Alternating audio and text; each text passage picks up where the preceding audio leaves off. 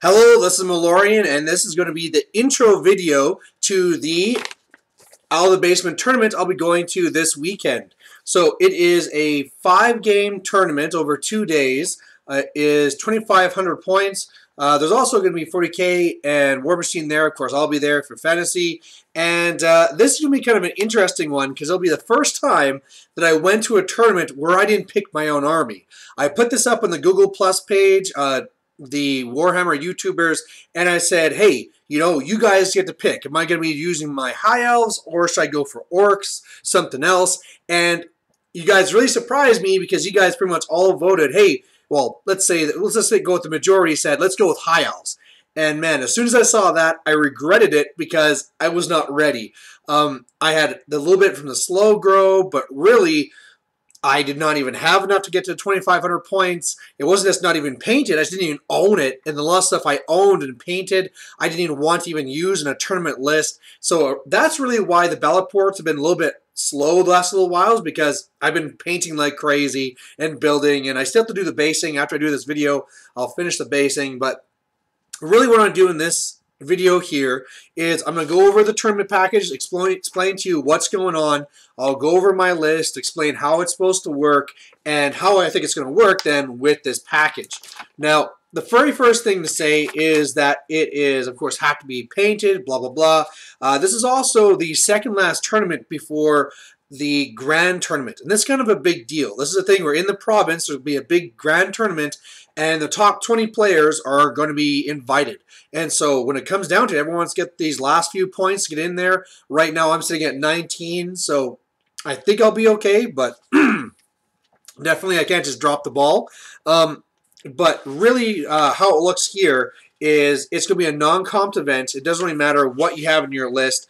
You are going to be scored in each game on your presentation out of 5, your sportsmanship out of 5. You are going to, of course, be voting for best sport at the end and all these things. But this really has a pretty interesting twist that you don't see in other tournaments, and that's that best overall, like always, will be combined scores of painting, sports, and battle points. And usually, though, best general, straightforward, right? Battle points. Whoever got the most wins. Well, this is not like that. Here, for these guys at Out of the Basement, they use the Axe of Valor. And this is a vastly different system. I've almost seen nobody use this except for in War Machine. But really how it is, it's a list of tasks you have to do over the game. And for the vast majority, you don't need to win to get these. If you just do these things, you get the point. So, I could almost lose all my games, but if I hit all these things, I win, I get best general. And it's one of these things where it's really designed to change it. So I'm not making a list that can just go in there and like tear everything apart or whatever, or it's a Wood Elf thing where I'll shoot, kill a couple of units and run away and win by massacre because I killed 100 points, you killed 0. This is the thing where, well, no, you have to go out and you have to achieve these objectives. Clearly, to do a lot of these things, you will need to be beating your opponents or be controlling the board in order to make this happen. But doing the objectives is worth infinite more than actually winning the game. So let's go over these here. And out of all of them, the first one I'd say is my least favorite because you really have no control over this one, and that's going to be killing a special character. It's worth 1. There's a few of these that if you do them and win, it's worth an extra point. But the big thing here is that you can go through your 5 games, maybe not see any special characters. That was the big deal that happened last time. Like one person out of the whole tournament actually brought a special character. Because, I mean, looking at this and with this list, you don't want to be giving points to other people, so you wouldn't be taking in your own list. So that one can be very hard to get, but hey, if nobody gets it, whatever, right? We're on the same equal ground. The next one is to kill or run down a BSB, so that should be all right. Just got to make sure to either get in there, kill that unit, or snipe them out. Next one is to make a unit panic and flee from shooting or magic. Again, this could be hard. Like, who knows? Maybe you face demons and skeletons and Tomb Kings the whole tournament, and it's just impossible for them to panic. But, this is just something here where it's encouraging you to have at least a little bit of shooting in your list. So, I was able to score this one last time. The second one here is also kind of tough. And this one is to kill 2 or more terror causers in a single game. So again, this really means that you have to be up against 2 monsters, or somebody took the item that made them cause terror or something like this. I actually wondered, especially with Anthony's last video there, that if somebody cast a spell on there so it made them cast or cause fear or then to terror and you killed them, would you get this? I think so. So obviously people wouldn't be casting that then. But anyway, the next one is to finish the game with your whole army in the opponent's deploy zone except for war machines. And that's pretty damn tough. You need to really just say everything's going to be moving forward. Even in this game, if you have archers that normally stand back and shoot while everything else goes forward, no, come on guys, everybody's got to go. So that's something you definitely have to plan for. And it's one of these things where game to game, you need to plan these things out and say, all right, this time I'm going for this time I'm going for that, and need to know when's there going to be that game where, come on, archers, you get a march every turn to get up there. The next one here is kind of more control thing here. We have to be controlling 3 or more table quarters at the end of the game, and you do that by having an intact banner that you control in that zone. And that'll be a problem for me, but we'll get back to that. Last one here, or not the last one, next one here is end the game with your general within 3 inches of the table center. So this is the thing where you can't just be hiding your general way back. He's going to have to move up for this. Next one is commit to using no fewer than 4 power dice for every spell in the game. And this one, normally for my Orcs and Goblins, is easy because, like, well, I have 6 dice everything, so whatever, no big deal. But with my High Elves, this could be a little bit more of an issue. Next one here is commit to always challenging with your characters. Never refuse a challenge. This is not the unit champs. This is actually the characters, so they have to get in there and fight. Next one is have a unit in the army no one else is using from the same army book. This is the thing where last year I took a stone troll because, hey, it's 10 more points. It's going to be my single troll throwaway unit. Nobody else had it. It's a point. It's really a thing where it's forcing you to take not internet lists and actually build something on your own. And also, of course, then trying some of these rarely used units. Like, hey, maybe I'll take Snotlings because I can get some meager use out of them, and I should be able to gain this point as well. But it's, again, something that's hard, and hey, you know, if another Orc and Goblin player would have taken a Stone Troll for the same reason, no point for either of us. But I understand the idea behind it. Next one here is after both armies are deployed, allow your opponent to redeploy D3 of your units before rolling for turn 1. And they can't be changing their facing or, you know, frontage or anything like that. But that one is one that can be very dangerous. I mean, with my Orcs and Goblins, it's like, okay, well, your Trolls go on the far flanks, and now they're going to be feeling stupidity. And it's one of those things where you almost want to pull this one when you're up against a nice opponent, and they'll be like, oh, we'll just move that guy a bit to the side. And it's like, okay, that's great, right? That's easy. This is one where if you win the game, it's another point on top of that. And now the last one says, for 1 turn on turn 3 or later, do not move any unit by choice. And this is also worth the next one if you win the game. This is one where usually you just fit it in wherever you're kicking butt, right? Because if it's one of those games, you're tabling the opponent and, you know, it's like, okay, it's turn 5 and you're pretty much dead. I'll just stand still for a turn. So this one isn't that hard to get. This is one where sometimes people forget to actually do it. So that's what it is there. So now let's go over my list. First off, we have my general. Baka! And I am going with this one here. It is going to be a level 4 Archmage with the Talisman of Preservation, the Book of Hoeth, and a Moon Dragon. So this is really the whole list is going to be the Monster Mash. I talked about this before with Kieran Dunleavy, and really, normally before I would never take a level 4 on a dragon. Just seems kind of crazy. But now with the whole thing, we're still have a 4+ ward. Whenever she casts at least 1 spell, so we'll be putting a ward going up to 3+, and then she'll be giving a ward save to the dragon as well. I think this will be very solid. One thing I was worried about after I built this is that, sure, yeah, if a cannon hits her on a 3+, she ignores it.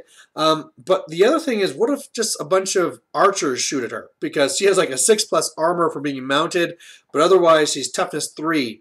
So that could be a real issue. But hey, you know, I'm really interested to see how it's going to work with her flying around, getting her spells off. Of course, with that Book of Holoth, I can be 2-dicing my spells all the time. And that's where I was saying it's going to be an issue. I have to do at least 4 dice because, like, oh, it's almost designed to 2-dice these things. But hey, if for one game I need to do that, that's no big deal, right? Otherwise, yeah, I mean, I'm not afraid to dedicate to combat. You know, especially if it's just one combat that I know I'll win the first round, they won't be able to kill her probably in the one round. So expect her to be going in when needed. I'm not afraid to dedicate my characters. Then we're on to heroes because hey, that Lord was 620 points, and I'm taking a Dragon Mage. So second dragon in the list. This clocks at 390, and what this has is Dragon Armor, Enchanted Shield, and my Dispel Scroll. So I have the scroll in the list. And with that together, that means that this mage actually has a 2+ save. So this person here, I have no problem taking, you know, spearmen or archers or whatever, because hey, I have a 2+ save, and the dragon's a dragon, so it's going to go in there and kill stuff. And I've never used this model before. I've never used the other model before, but I've been hearing some really good things about people have been trying out this Dragon Mage build. And so, yeah, again, going to be going through there. Even though you can get the Sword of Ruin automatically, I'm still going to be going to the signature and going for the Fireball probably to kill off some chaff. But hey, you never know. Sometimes that Sword of Ruin might actually be worthwhile. Next hero. Now, I painted this, and it's back in Edmonton. I'm in Fort Mac right now, so I'm going to show you my unpainted one, and I'm going with a Noble on a Griffin. Now, this Noble is going to have a Lance, Heavy Armor, Charm Shield, and is really just going to go in there and support with the other models as well. I mean, obviously, Toughness 5, no armor, is bad for a Griffin. However, if you do it in tandem with the Phoenix, spoiler, I have a Phoenix, then basically with them being -1 strength, you're basically Toughness 6. And the Rider is Toughness 4. So again, this is only clocks in at 235, not too much, but it can obviously go in, kill lots of guys. And of course, I know one of the best ways to kill blocks with monsters is just throw in all those monsters, tons of thunderstomps, kill them dead. So that's to be fun. Now, the next section here is the core. And now the core is where I have the biggest issues because there's what I'd like to do tactically, and then there's what I had to do given the time I had and the models I had. When I first talked about this list with Kieran Dunleavy, it was all reverse. The whole idea with this Monster Mash type thing is that I have no center for you to attack, and I'm all over the place, right? Well, I only own 10 Reavers. Taking the time to buy them, and they take a long time to paint, I had to really kind of change my list. So one of the things I have is I'm going to be having 25 of my spearmen. I'm not even going to try to get this thing zoomed in, but they have a banner, and that's it for command. They're really the guys that are there just to give me ranks. If I need to break something, they're there. They can hold off the chaff, and they kind of felt my core. That's really what it comes down to. If I owned a bunch of something else, I'd probably do it, but hey, they're not that bad, and they're my ranked unit to take away ranks.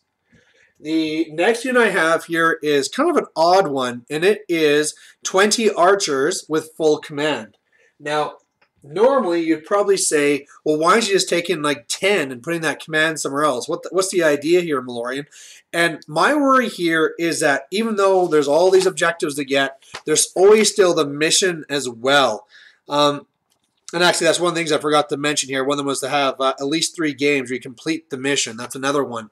So you never know if Watchtower will come up. And Monster Mash is horrible at Watchtower. So if I have it, I'm going to be starting those archers in there.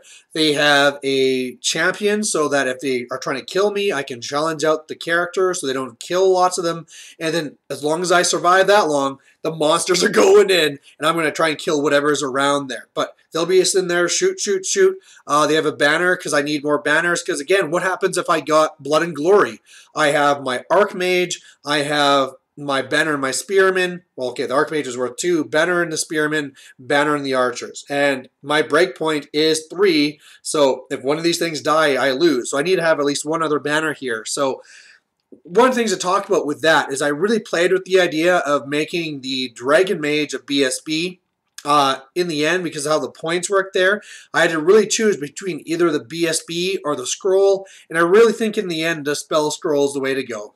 I actually was kind of playing with the idea too of making him a BSB with the banner of the World Dragon and just really make him a jerk going in there for magical things. But again, I only have 25% and I got 2 monsters in there, right? So there just isn't the room.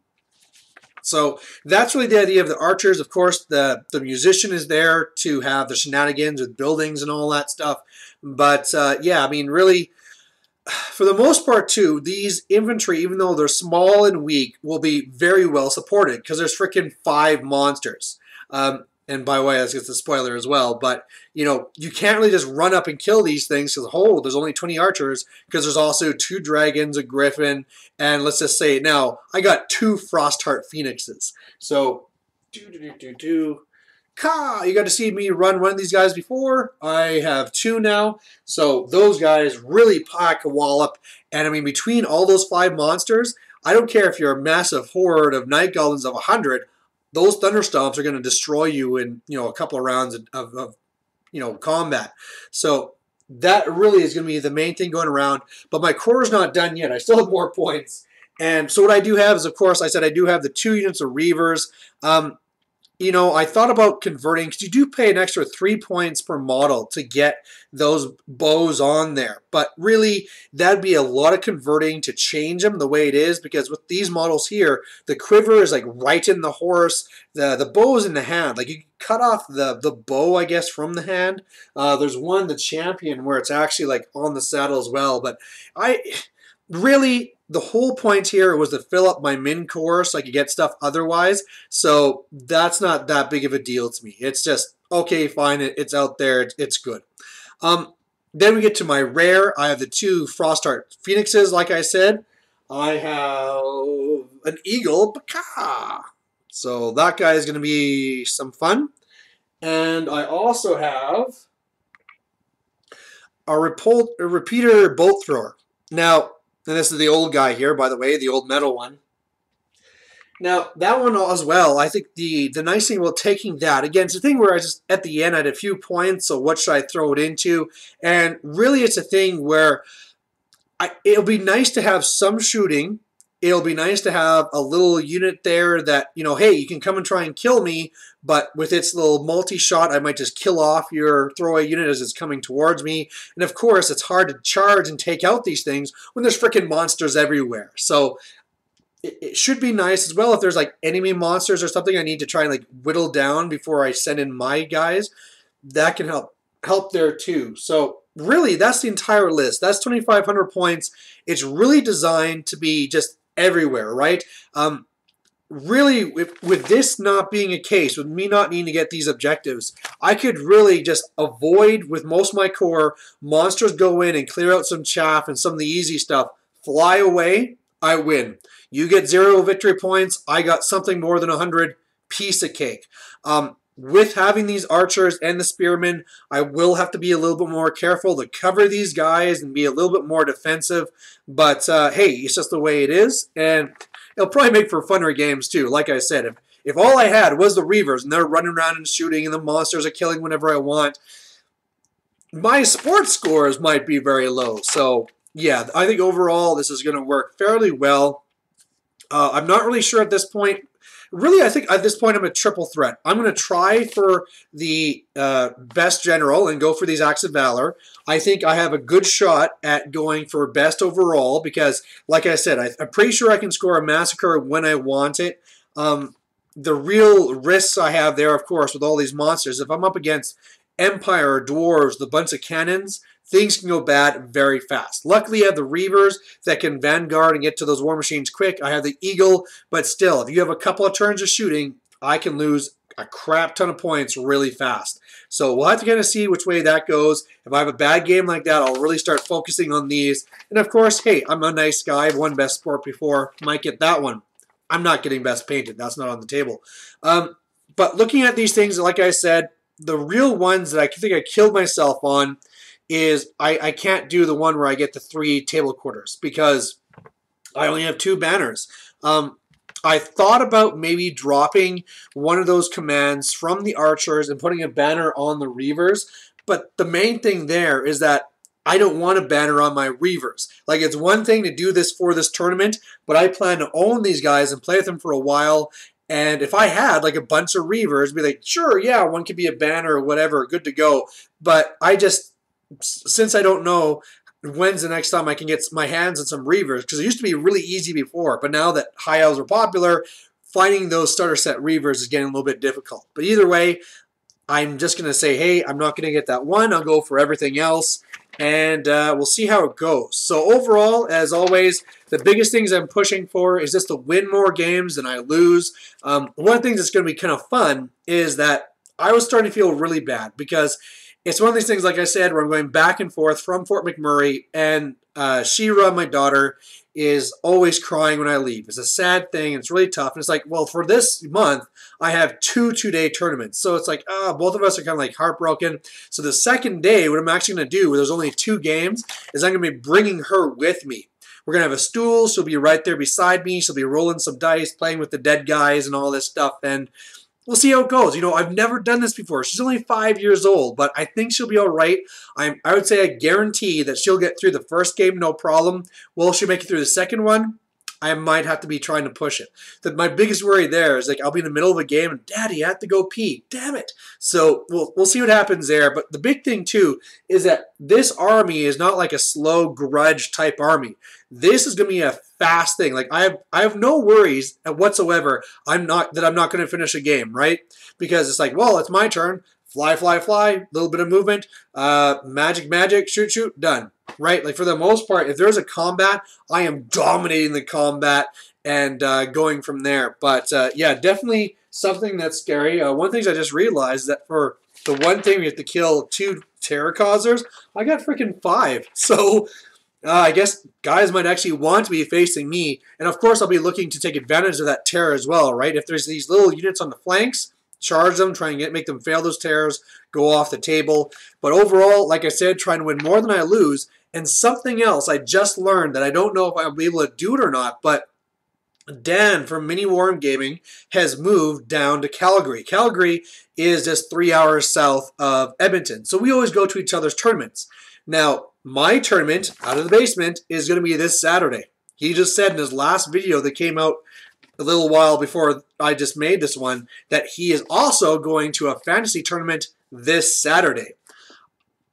I am part of the committee that puts together or talks about the different tournaments in the area, and I don't know about any other tournament in Calgary or anything like that. So unless it's some small one, I'm pretty sure Dan from Mini Wargaming will be at this tournament. So it'll be interesting if I get to meet him. Even better if I get to play against him. Have no idea what army be using. But hey, should be a lot of fun. And of course, as always, down below, post down your thoughts on the tournaments package, your thoughts on the list, and most importantly, how do you think I'm going to do? So thanks for watching, and 5 battle reports will be coming up this weekend. Plus, I'll be doing an extra one with another tournament organizer from Warhammered, which is the next tournament, but we'll talk about that another time. So see you then. Bye. I was working in the lab late one night when my eyes beheld an eerie sight. For my monster from his slab began to rise, and suddenly, to my surprise, he did the monster mash. It was a graveyard smash. It caught on